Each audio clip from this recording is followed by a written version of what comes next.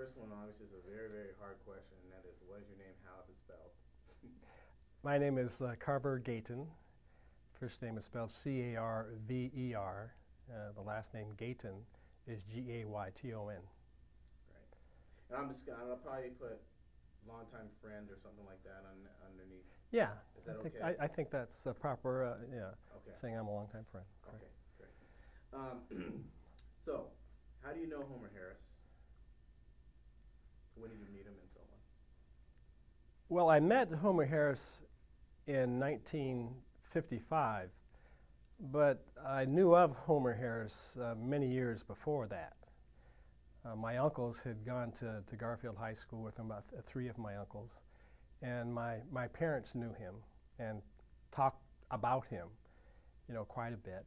And then, having been a graduate of Garfield High School, I was at Garfield and I would look at the trophy cases and the yearbooks, and I would see all these things about this unbelievable man who was not only an outstanding athlete in so many different sports, but he was an outstanding scholar. So I had heard of Homer for many years, before I met him. In fact, I really didn't have any idea. I didn't think I'd ever have the pleasure of meeting Homer Harris, and I was so excited and so thrilled when I was able to meet him when he came back to town in 1955, because I didn't have any idea he was going to come back. Wow, that's great. So, in your own words, can you describe what kind of a person he is? That's kind of difficult to say what kind of person Homer is. Homer is a pretty self-effacing kind of individual. He doesn't talk, a great deal about himself. He doesn't get, that involved in community kinds of things. Doesn't, it's hard to really tell what kind of politics he has. But he's the kind of person that really is focused on what he wants to accomplish. And you know of Homer Harris based on the kinds of things he does rather than what he says.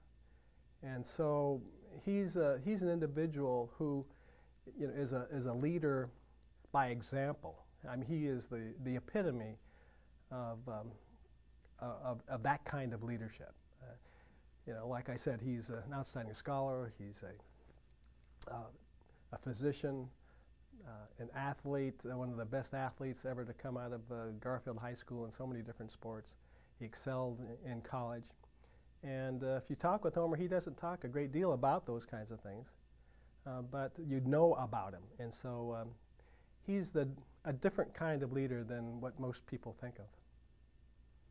Excellent.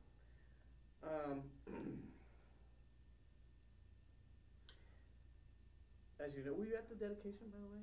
Yes, the dedication of the Homer Harris Park, I was invited to be there. And in fact, I was really proud of the fact that I was asked to say a few words about Homer.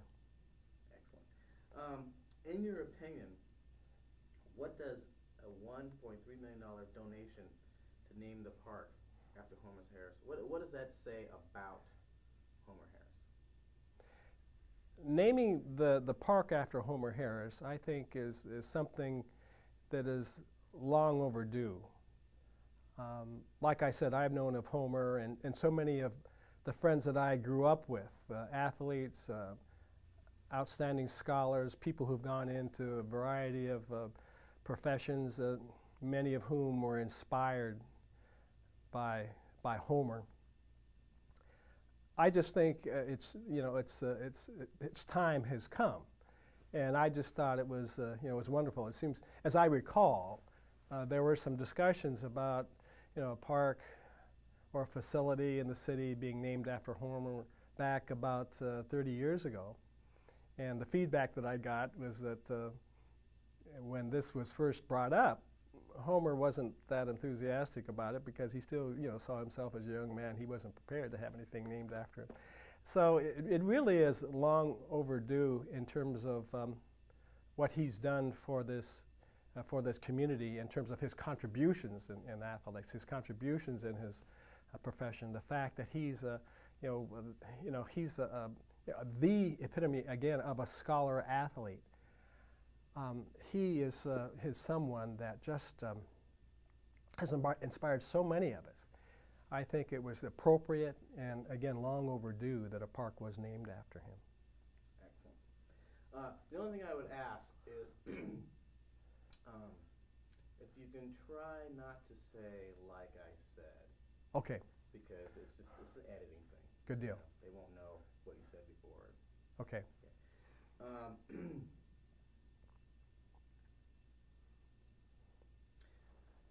I don't know if you know anything about this or not, but I'm going to ask you this Okay. question anyway, because maybe you've had conversations with him about it. Was it easy for him to set up a practice up in Seattle in 1955? Did he run into any adversities? I'm trying to set that up. It's hard to say whether or not Homer had any adversities when he set up his practice in 1955, at least in terms of what I know. Certainly, there are a great number of people who knew of Homer, and they knew of his achievements at Garfield. They knew of his achievements at the University of Iowa. They knew that he had this wonderful training background as a dermatologist. And so I think if he were just part of the majority community and had come out and wanted to set up a practice, he wouldn't have had any difficulty whatsoever. And quite frankly, I didn't hear anything about any problems he had in setting up his practice. But in view of his background, in view of his talents, I can't imagine that would have been difficult for him to set up a practice. But the fact remains that he did. He has not indicated to me if he had any difficulties at all in terms of establishing it. But that's something that would have to come directly from Dr. Harris. That's great. You probably know a little bit about this. How successful was his practice? The success of Dr. Harris's practice, I think, just from the grapevine, just talking with people, both African Americans and whites, I don't think there's any question about the fact, at least in my mind, that he's one of the top dermatologists in Seattle, if not the top dermatologist here. It was among my friends, both black and white, there are very few that I knew of who did not go to Dr. Harris. So, I'm assuming that he had a very, very successful practice, and that's all I've heard about it. Just great compliments about the work that he does, and I can personally vouch for the quality of dermatologist that he is from the times I've gone there. Great. Yeah, he was very successful. Very okay. From the research that we did. Okay. That's what we've heard. Yeah. He wouldn't say that, though. I know he wouldn't. I know that. I've asked him directly.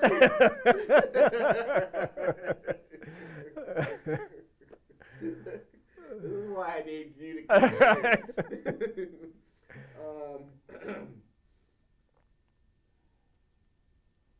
Did he ever mention to you at all? And I know he's talked about this to people. But did he ever mention to you at all how it felt to be the first black captain of the U of I football team? And Big Ten, first black captain of the Big Ten? I've talked to Homer about him being the first black captain of the University of Iowa football team and his outstanding accomplishments as the top football player in the Big Ten. I think both his senior and junior year, as I can recall.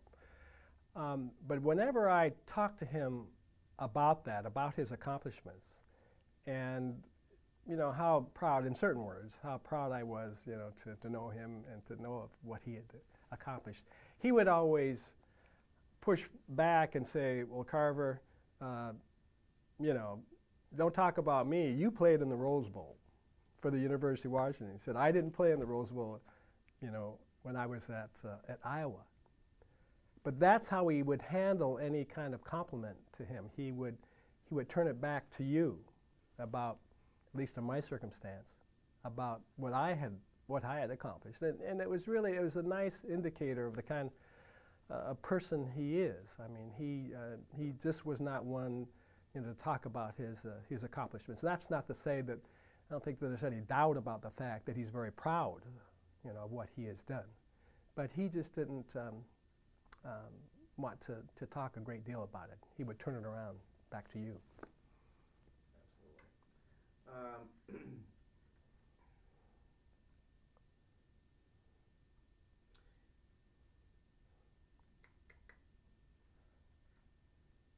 Was there any, part of the story, and a lot of this,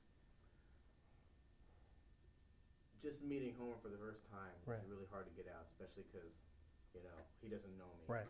Uh-huh. And he is the type of person that, he's very cautious who he lets in. Mm-hmm. You know what I mean? Right. And and I certainly respect that, and in a lot of ways I'm the same way. Mm-hmm.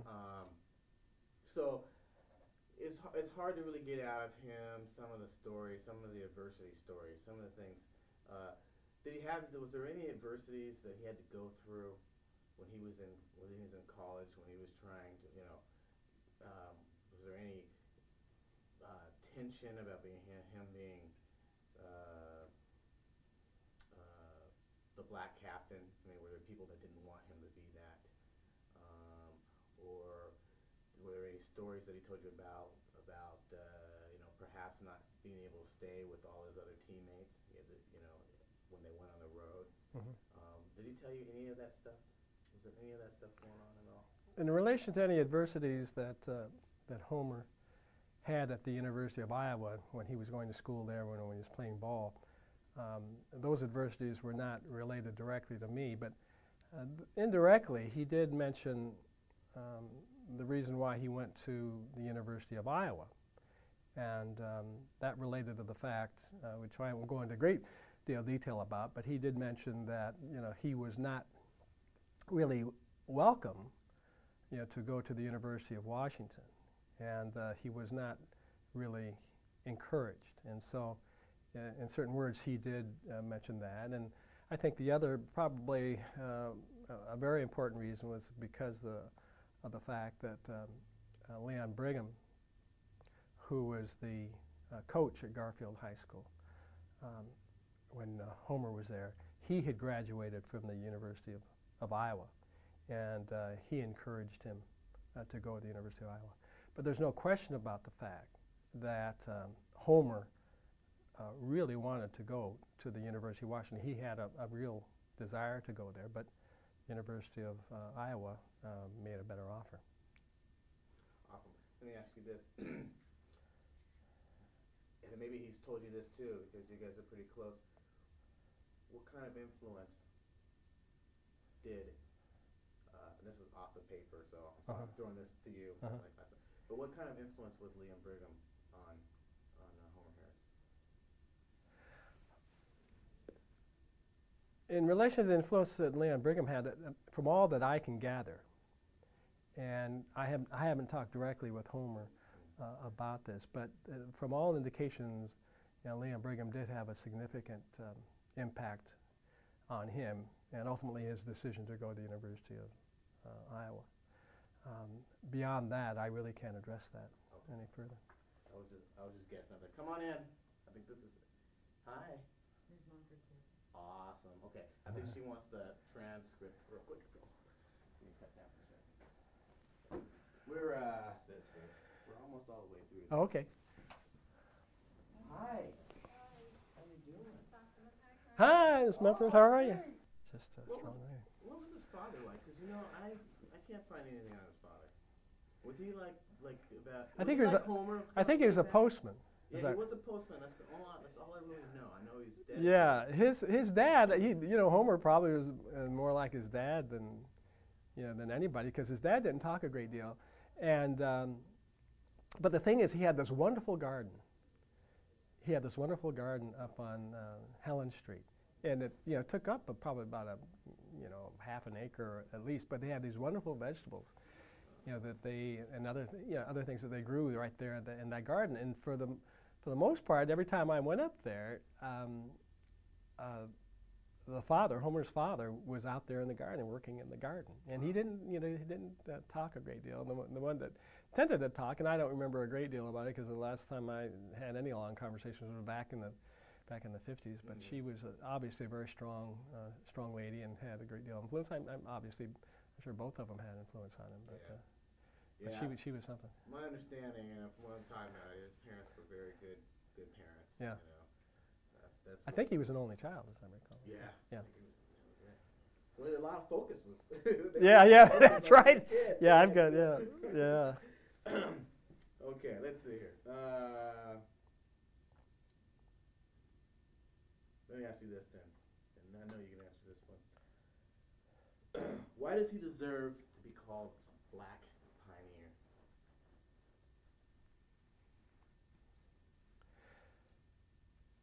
Why does Homer deserve to be considered a black pioneer here in Seattle? Well, for one thing, when I was growing up here, and again, this relates to a number of young people, young men, black men who are growing up in Seattle, there weren't a great many professional role models that were born here in Seattle and that went on and achieved wonderful things like Homer had done. My family has been here for many years. My grandfather came here at the turn of the century, and we were really proud of being black Seattleites. But here was a black Seattleite who went on and was one of the top athletes ever to come out of the Seattle school system, and is a nationally renowned dermatologist, and he's one of our own. And so I've had this special affinity, toward Homer, because of that. And we're talking about, when he came out of Garfield, I think it was right around 1934, and I think most people, who come to Seattle, from 1950, I mean, they regard themselves as pioneers. I mean, so the thing is, there's no question about the fact. I mean, he's a pioneer in many ways in terms of longevity, born, raised here in Seattle, and what he accomplished as a professional, what he accomplished as a wonderful athlete. And I always like to call him, a scholar athlete. And people tend to forget that he was a scholar first. And being an athlete was a means by which he was going to be able to accomplish, his goals as one of the top dermatologists in this country. And it was a vehicle, to get to where he wanted to go. Absolutely great. I'm going to ask you that question one more time. Mm-hmm. This time, what I'd like you to do, let me just check this real quick. Okay. This time, what I'd like you to do is I'd like you to do that answer again, but I want you to make it really short. It's only going to be a six-minute piece. So. Oh, I see. Okay. Well, let me see. Let me see what I can do. Okay. Well, if you could ask me, I forget. I think you were probably right. I probably talked too long. I forgot the question. Question was, why does he deserve to be called a black pioneer?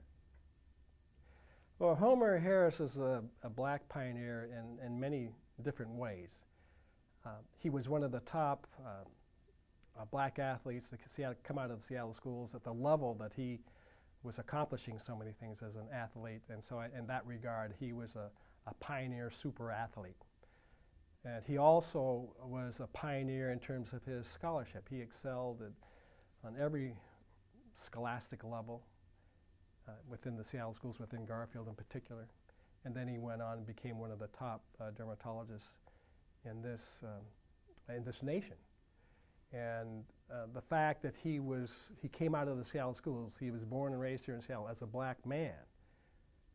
He was one of the first top professionals to accomplish all that he had done coming out of the Seattle schools. And so in that regard, certainly he was a pioneer. So he's a pioneer on many different levels. There's no question about that. Excellent.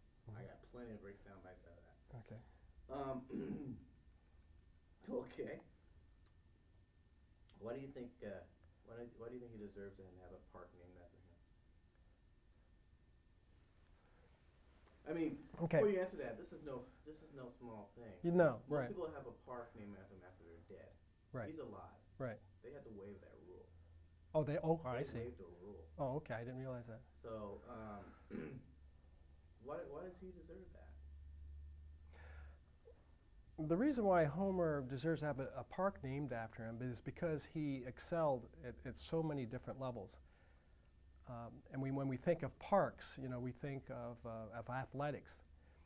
And as I recall, there was a poll that was conducted back in the 1970s in relation to the top athletes ever to come out of the Seattle schools, and he was named as one of the top 5. But the thing is, he not only was a top athlete, and I think this is what young people have to understand, young black men in particular have to understand, that he didn't just stop at being a fine athlete, that he went on and excelled as a scholar, he went on and excelled in his profession. So there aren't too many people, I think black or white, are going to be able to say that they've accomplished things on the level that Homer Harris, you know, has accomplished, you know, his variety of endeavors. Excellent. And this sort of well, I forgot my question. I had another question for it that would go along with that. Is Homer Harris, is he a role model or a hero, and why? Or should he be? Might even be more of a better question. But is he? And why? As to whether or not, you know, Homer is a role model or a hero, in my mind, there's no doubt about the fact that he, in fact, is. Now, I think Homer would be a little bit embarrassed if you told him, you know, that he was one's hero. But I can recall from the time I was a very young boy, you know, all the way through, you know, high school, college, and even in my adult life, you know, there's very few times when I don't think about what Homer, you know, has accomplished. It certainly has driven me to, you know, excel in whatever I've been able to do within my lifetime. So he certainly is a hero to me, and there's no doubt about the fact that he's a hero specifically to a lot of black men, and no question about the fact that he should be a hero for anybody, regardless of one's skin color. Excellent. And then you already answered my next question, whether if you were to tell Homer he was a hero role model, what do you think he'd say? You sort of answered that already. Right. Yeah. So. He would push it off. But that's not to say he's a very proud guy, and he knows he. Start over again then. Yeah. So if you were to if you were to tell Homer he was a hero or a role model, what would he say? Homer would not answer the question whether or not he regarded himself as a hero. But there's no question in my mind that Homer Harris is very proud of his accomplishments. He knows that he was a great athlete. He knows that he was a wonderful physician, a wonderful dermatologist. There's no doubt in my mind about that. But he's not one, you know, to pound his own chest, to beat his own drum in terms of those accomplishments. You know, he knows within himself what he's accomplished. There's no question. And he's very proud of the fact that a park was named after him. But he doesn't go around, you know, telling folks of what he's done. It's really kind of an internal accomplishment that he feels very proud of. Absolutely. We've talked about his accomplishments. We've talked about his scholar. You know, that he was a scholar. He was an athlete. Mm-hmm. So is Homer Harris is he a good person? Is he in general? I mean, is he just a good man? I mean, you know what I'm getting at? Right. Put everything aside. Is he a good person? And his wife and his family, you know, you can throw that into, but. Yeah. My experience with Homer is that there's clearly he's a good person. but you know, there's no question about the fact that you know he's a human, and you know, he has frailties, but I, for one, don't know what those frailties are. But the thing that I really respect about him is the fact that he is very direct in relation to how he views things. He doesn't beat around the bush.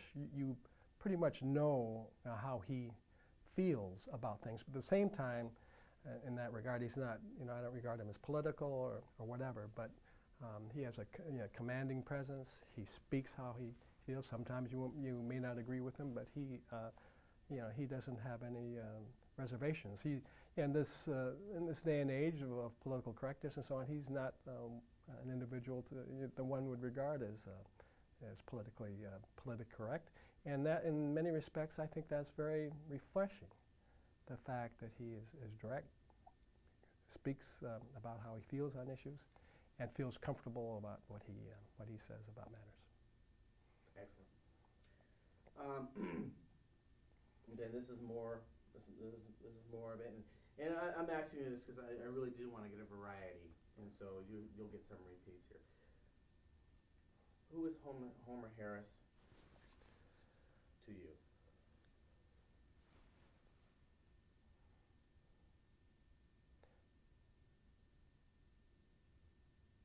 Homer Harris, to me, is an individual that helped me to be able to set goals, standards, and targets within my lifetime. And that's something I don't think I've really told you know, Homer, you know, directly, but he's an individual that, you know, helped me kind of look back in terms of what I was doing in school, you know, what I was doing in athletics, and you know, he set a standard for me. You know, he set the bar for me, and that's not to say that he was the only one, but there's no question about the fact that he had significant influence on what direction I wanted to go in life in terms of scholarship, athletics, and my profession. I wouldn't doubt that, you know, he's the kind of person that would say, you know, that is more important to him than a lot of stuff, just to be sort of an example. I mean, you know. Yeah, people wouldn't. People might say, well, you know, I don't see, you know, Homer at this community thing, or I don't see him down at the school board. I don't see him doing. The thing is, Homer, you know, he said things loud and clear by what he accomplished. And even though he may have had barriers that were set before him, he would see ways in which he could get to where he wanted to go. He didn't let those barriers hinder him from getting to where he wanted to go. And so he's not one that would say, woe is me, or gosh, you know, the world is against me because I'm black, or whatever. You know, he had a really fine sense of direction in terms of what he wanted to accomplish. And I mean, his sense of determination was and is, you know, unbelievable. Great, this is awesome. Do you have any neat? We answered how he inspired you, which is fantastic. We'll skip that. Mm-hmm. Do you have any neat story experiences that you might have had about Homer that you can think of that kind of feel good kind of thing? Well, stories about Homer, there are many. There are a couple I recall when I was living in different parts of the country. In fact, I worked for the Justice Department in Kansas City, Missouri. This is many years ago, back in the late 60s, and I happened to be talking to an individual who is the assistant chief of police, back in those days, one of the few black assistant chiefs of police in the entire country. This is Kansas City, Missouri. I was just talking to him about general things, and he asked where I was from, happened to be black. And he said, well, gosh, the only person I know in Seattle is a fellow named Homer Harris. Said he would come stay at my house, you know, when I was growing up here, and he during the summertime while he was going to medical school, he would come down and and stay at my place with my family. Had all these wonderful stories to to say about him. I mean, it was just a very small world in that regard. And I had another occasion when I was teaching down in Florida State University in Tallahassee. This was back in the late 70s. I knew that Homer had coached, was an assistant coach at Florida A&M University many years before he went into medical school. And I knew he worked under Jack Gaither, who is the legendary football coach down at Florida A&M, the Florida A&M Rattlers. And I saw him at a grocery store, Jack Gaither, and I walked up to him. He didn't know who I was, and I said, well, I just want to say hello, my name is Carver Gayton, and I understand that Homer Harris, coached her. He said, oh, yes, he said, I remember Homer Harris. He was a fine coach for me, but I understand that boy went back north and became a doctor. He said, well, that was really wonderful. But he called him a young man. He went back home. But just in your travels around the country, those are two experiences that come to mind that were kind of fun. That people had just these wonderful memories of Homer many years ago. That's awesome. Okay, and then this is the last. Let's see, second to last question. Let's see. Okay, two questions. First question is, who do you think Homer would say had influenced his life, his decisions in life? I don't mind looking at him. Who do you think Homer would say was a big influence to him in his life? In terms of those individuals who had a big influence on Homer's life, he has not talked to me directly about that, but I would presume, just being around his family, that both his mother and his father had significant influence on his life. He volunteered, and I can't say whether or not he actually had influence on life, but my grandfather, John T. Gayton, lived about 3 blocks away from him, and he would tell me stories. He would bring them up to me. So he said, I know your grandfather. I knew your grandfather well, and we used to go out and play in front of his house, and he'd talk about experiences he had and talk with my grandfather. It's hard to say whether or not he influenced him at all. He happened to be a federal court librarian for many years here in Seattle. But in terms of those people who had the most significant influence on him, I don't think there's any question in my mind that it was his parents. Excellent. That's great, and that's what he says too, by the way. Oh, is that so right? That's a great guess. Yeah. Okay. He said his mother. I asked him that question. Yeah. So excellent. And so it's basically the only thing is that if there's anything, and you can pull out a little bit, man, on this question. Is there anything that you want to say that I might not have asked that might tell a little bit about him? Yeah.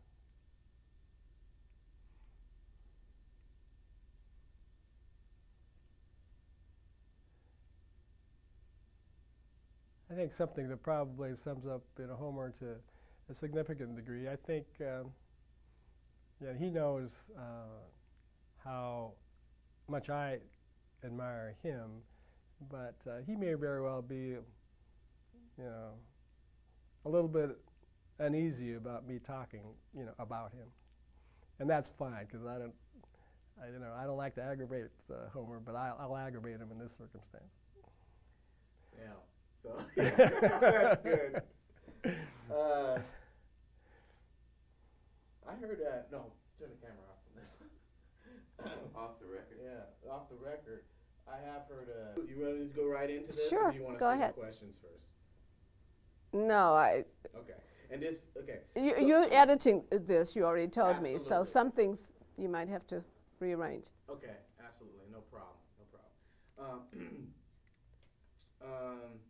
So when I ask a question, there's a couple things that we need to establish right off the bat. So if I ask the question, I need you to paraphrase the answer within my question, or my question within your answer. In other words, if I say to you, what color is the pig you don't just say blue. The color of because the pig is, Yeah. the color of the pig is blue. Right, exactly. You know, Okay. something like that, because they won't hear my questions at all. Oh, okay. So they don't have they need a reference. And if try not to say as I told you before. Yeah, I am aware that I should have said Yeah, that. okay. Well, yeah, you've interviewed. But people if I do before. it, take it out. I'll try my best. Okay, I'll try not to give you a hard time with that. Yeah, But yeah. It's one of those things. It's really a selfish thing because I just don't want to, yeah, but that's embarrassing to even do that. I mean, I've done that a time or two talking to people. It's embarrassing. Okay, and the other thing is just basically you're looking at me and not the camera. So it's just Yeah. a conversation between us two. Okay. Okay, you ready? Right. Okay, and I have about 10 questions here. Okay. First one's really hard. Okay. If I think of something, excuse me. If I think of something that relates to a previous question, should I go ahead and I think you add should definitely go ahead and add it. try to reference it too when I go back try to reference it? Okay, so this one's really, really hard. I don't think you'll be able to handle this. But what is your name? How is it spelled? And how would you like me to title you? Esther Mumford, Esther.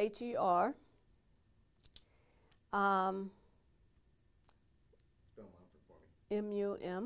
Mumf, as in Frank, ORD.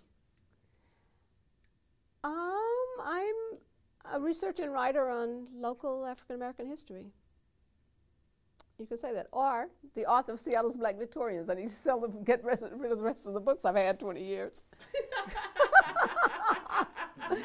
Seattle's Black Victorians, let's see, Calabash, A Guide to the History, Culture, and Art of African Americans. Okay. Edited a series of transcripts called 7 Stars in Orion, editor of 7 Stars in Orion. And a children's book, The Man Who Founded a Town. You'll have to take some of that, and do it. I will probably go with, what should I do? What was the first one you said? Seattle's Black Victorians, and that puts me in the... Okay. Author Seattle's Black Victorians. Yeah, Okay. that's fine. I'll do that. Because that's how, well, you don't want to add Calabash, but if you did, that's sort of in the context of what we were talking about. Okay. So you wouldn't describe yourself as a historian? I don't do that because the PhDs like to have it all to themselves, and I don't have those graduate degrees. Okay. And I don't care. I do the work, and they just talk to each other. So I don't have a problem with it. Okay, cool. I just want to make sure because I don't want anybody to make any mistake. No, people do refer to me. Oh, she's an eminent historian. She's an acclaimed historian. I never have told anybody I was a historian because I just say, I've been in organizations with these people. I don't care about this title. Awesome. Okay. Okay. So now I know what to call you. All right. Can you describe Maddie Vineyard Harris to me? She was a remarkable woman. She was... Stop right now. You started out with she was. They don't oh, no, that's true. Maddie Vineyard Harris was a remarkable woman. She's the mother of Homer Harris, the dermatologist, now retired, who lived and worked in Seattle, was born here. She was born here. She was born here in 1894 at a time when Seattle had not become the city that it was to become. She sort of grew up with the city, and she saw the changes, she saw the growth. She loved the city. She was a very devout woman, very committed to her faith. I met her in her 80s, and she had a tremendous garden at the time, a vegetable garden. She told me one day, I'll get to that garden even if I have to crawl. The garden, I think it was therapy for her perhaps, but it was also a source of food for the needy. And she was very committed to raising as much food as she could on her land to help with hunger in Seattle. She was politically aware. She was, I would call her a feminist even. She was very concerned with women's work and life, and I think that had come about because her mother, from the time that she was about 4, her mother had raised her and her brother and sister alone, and she knew how hard women worked to keep families together, and she was very interested in that. When I did my research and writing for Seattle's Black Victorians, I remember asking her about men's work and asking her to read some of what I had written to make sure I got it right. And she was very concerned about women's work, and she made that clear to me that she was concerned about that. She was so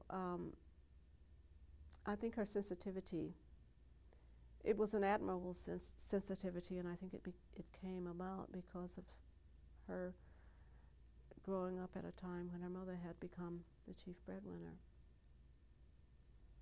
Excellent. What did she say? I'm going to get straight to some of the stuff. I'll bounce around a little bit, I'm sure. But what did she say about having her son become a doctor? Mattie Harris, I've said she was a very bright woman. When she was growing up, her one desire was... Hold on a second. We have some laughter coming out. I want to get this very clear, and I think our next person probably...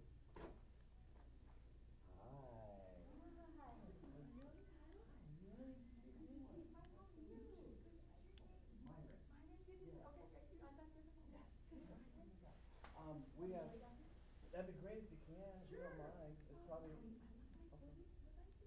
Well, no, I knew where I was getting into the harder things. I knew I better stop before we get into that. That'd be so awesome, and we'll get right to you.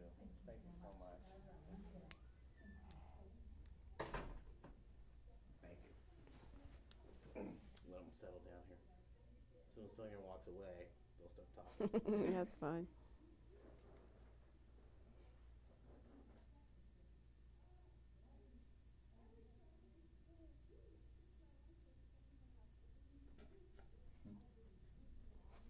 Do you know Melly Russell?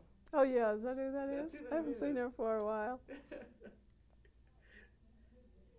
Good woman. She knows his Harris very well. I'm Yeah. sure. Yeah. See if I can get her to say something. Okay. You know, I've mentioned her garden. I want to put Okay. this on the end of it. She was, I met women in the 70s, older women, then retired, most of them, who recalled wonderful, wonderful tea parties and Sunday evening teas and parties in Mrs. Harris's rose garden. So she also kept a beautiful rose garden. She had a beautiful ornamental garden as well as a vegetable garden. But the vegetable garden in her late years was extremely important to her. Excellent. So I'd like to know what she said about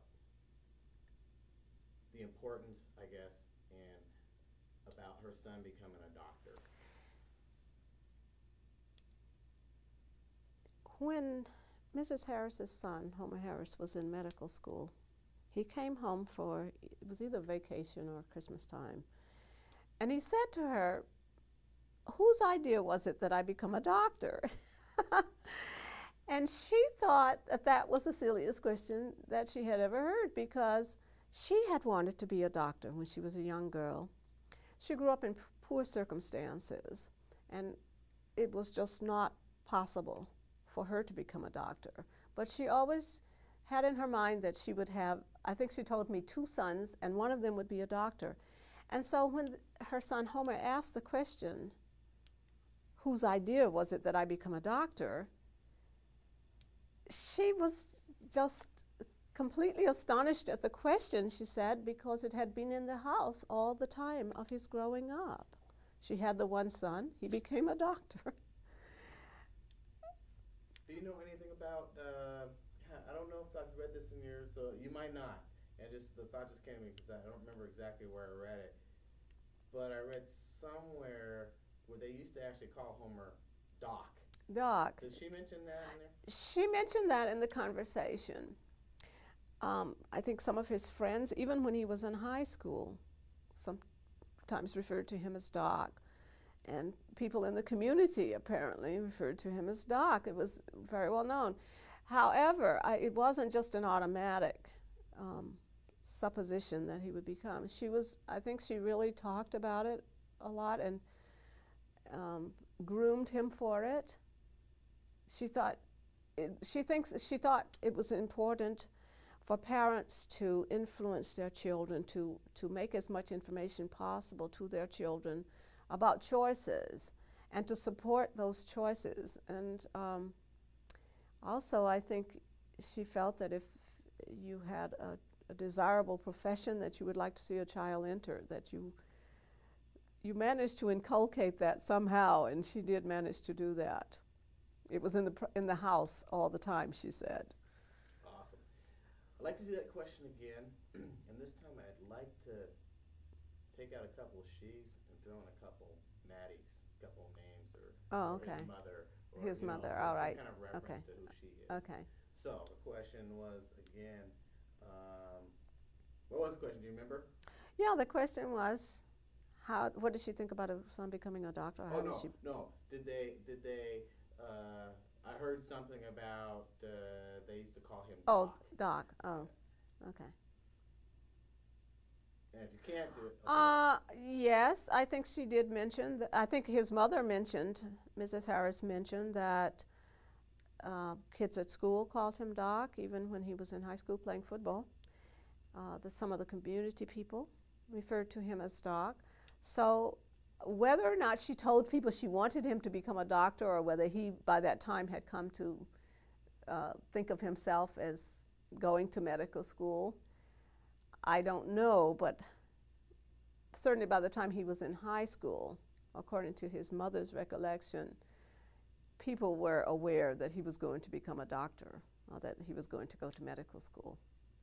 Excellent. Very good, very good. I can cut in those answers. Okay. You'll have to. I'm not very good at coming directly to the point either. I should have warned you about that. Go all around the mulberry bush.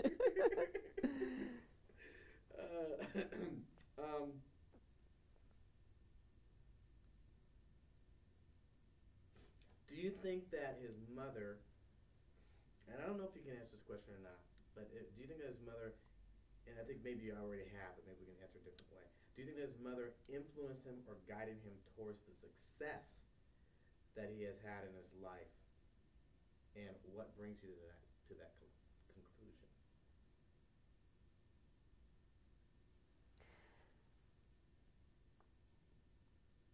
Mrs. Harris was a woman of conviction.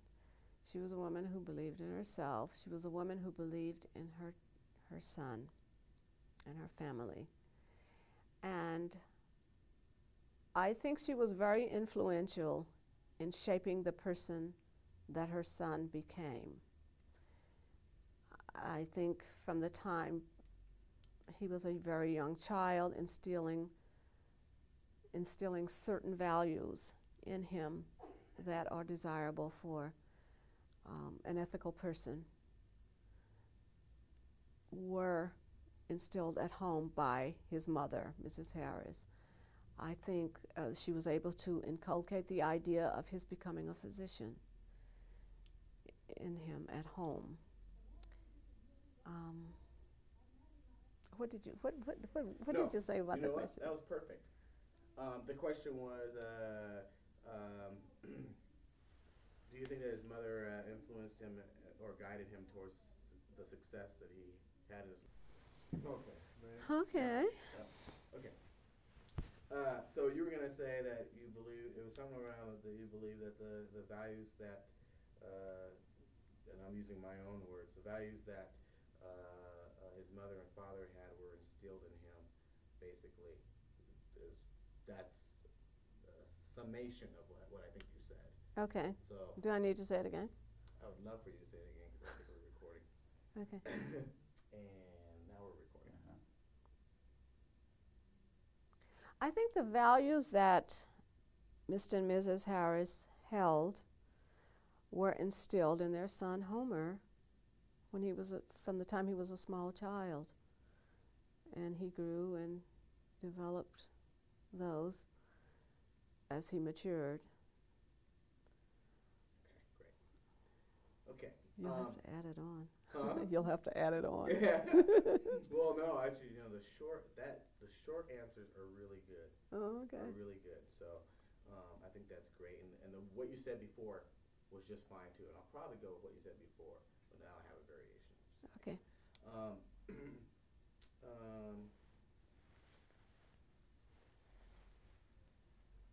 Can we talk a little about what the climate at the time? I mean, obviously, not necessarily the time where Homer Harris grew up, or at the time of his practice, but before then, like when his mother was growing up, yeah, or just I guess what I'm looking for is what kind of jobs that did black people have then? What kind of stuff did they have to do? okay, I'll say something about that. Homer Harris's mother, Mattie Vineyard Harris, was born in Seattle in 1894. At that time, there were very few African Americans in Seattle. She grew up in the Lower Queen Anne Interbay area, and there were even fewer African Americans living in that area. There were some, but very, very few. And I asked her about that, and she told me that people tended to relate to each other more on the basis of economics than of race at that time. Seattle came into the Union with a constitution which had a public accommodations clause in it, and this was the 1890 Constitution, which was promulgated at a time when much of the South was enacting Jim Crow laws. Now, I'm not saying that you could walk in any restaurant or saloon or barbershop and be served, because that certainly was not the case. There are enough recorded incidents of people taking exception to the way they were treated, or that law not being observed, court cases and whatnot, for me to know that African Americans were not treated the same as white people were. But they lived in various places around the city, wherever they could afford to live. And I remember Mrs. Harris telling me, particularly after her mother became the sole breadwinner, that you moved further away from town as the rents were raised. And she was also, she was a toddler when the Great Depression of the 90s crashed down on the country, and it was felt very deeply here. So they were poor probably because her mother was heading household, but also because the country was in dire straits at that time. Jobs were never available across the board to African Americans. You were more or less restricted to manual labor. You could work as a porter, you could work as a waiter. Sometimes you could dig ditches and work on the streets, sweep the streets. Usually this was men's work. By that time there were African American miners in King County Mines, Southeast King County, in Franklin and Newcastle, later in Ravensdale. There were a number of miners in Kittitas County across the Cascades, in Roslyn and Ronald. But for the most part, work was very hard to come by. And so people were always looking for work. And women usually at that time did not work out of their homes as long as there was a man in the home to work. I believe she told me her father was a porter in a saloon. And that was pretty typical for African Americans. People tended to own property, and they began owning property. African Americans began owning property in Seattle from 1850, about 1852, I think, with the first settler, Manuel Lopes. When he came, he owned property on First Avenue South and operated a barber shop and a restaurant and rented beds. And other men who followed him in the 1860s had similar businesses. They were small businesses and things like barbershops, bathhouses, restaurants, and hotels. It was the kind of businesses that they entered into and pursued until the end of the territorial years. If you did not work for yourself, however, and as the time came nearer to statehood, there were more African Americans here, and a lot of them were out of work much of the time. Of course, in the 90s, you had an awful lot of white men who didn't have work because of the Depression. And so life was really very difficult for people generally, unless they had flourishing lumber businesses, say, or were involved in the railroad somehow. But it was pretty hard. However, I do remember her saying that in the 90s particularly, and after the turn of the century when her mother was heading her household, you couldn't starve here because there was a lot of food that could be gathered. Her brother had a dugout. He would go out, and before he went to school, he would catch 3 or 4 salmon. And so she said there was always plenty to eat, but you would get very hungry for other things or for certain things, and they just weren't available because you didn't have the money, or her family did not have the money to do that. In terms of housing, African Americans own property at immense tracts of land in various places in Seattle, on Beacon Hill, at Green Lake, on Capitol Hill. This is from the 1860s. There came a time, however, after her marriage, it was very interesting that she mentioned it to me, that there was an attempt to expel black people from the neighborhood where she lived, north of Madison Street.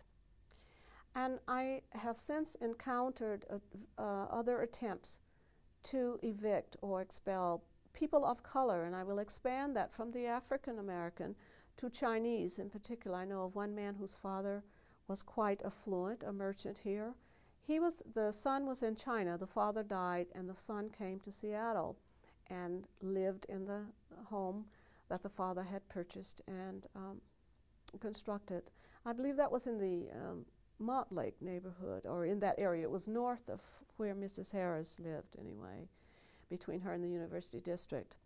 And he spoke some years after this happened, and again, I don't know when it happened. I think it was during the years of World War I, possibly spanning that period of our involvement in World War I.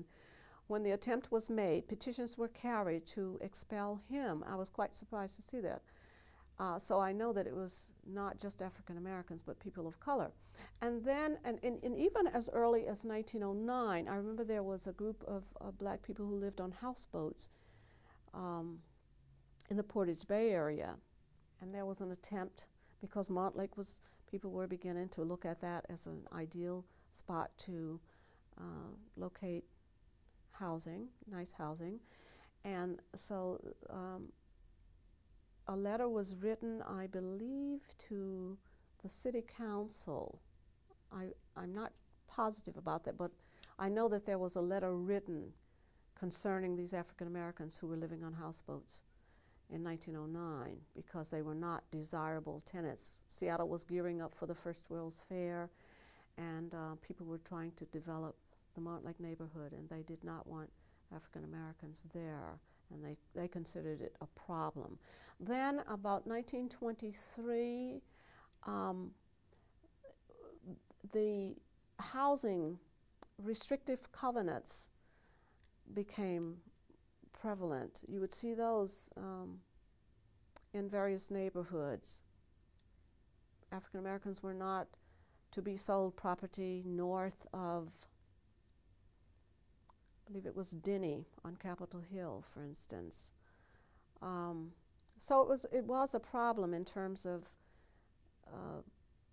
who you were and where you could live without harassment. Now, Mrs. Harris and her husband could see, and her white neighbors, some of whom were carrying the petitions around, could see petitions being carried from house to house. Oh, she said to me, they were buzzing like bees from house to house. You could see them. They were trying to get us out of here, is what she told me. So she was very much aware of that. And there were white people who interested themselves in it. I remember one professor at the University of Washington, and he took an interest in it, and he came to her and let her know that he was against it, and if they wanted to look into it in terms of legalities, he was willing to donate time to that. But there was that campaign, and as a result of that, I think it spread from her neighborhood in Capitol Hill and various neighborhoods throughout the 20s. That was the time when these covenants were introduced very broadly in Seattle and other places. And they were written. I have one. I bought one several years ago, and I had to buy the whole collection, but I wanted the covenant, so I bought it. And the wording, I can't recall exactly, but it does include the exclusion or the agreement, which was to be signed by the neighbors or the residents of certain communities, that they would not sell property to persons of the African, Malay, and Hebrew races, I believe it says. Malay, I think, was referring to Filipinos, and they did exclude other Asian groups as well.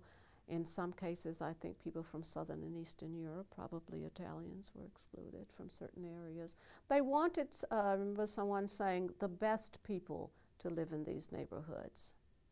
Understood. Okay. That's great. Actually, you answered a lot of questions in that I had about that, so that was very good. I can take excerpts out of that. It's wonderful.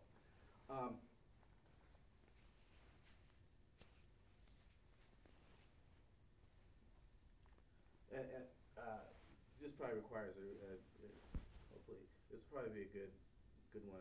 Not a very long answer on this one because I'm not going to use much of it probably. Was there a lot of racial tension?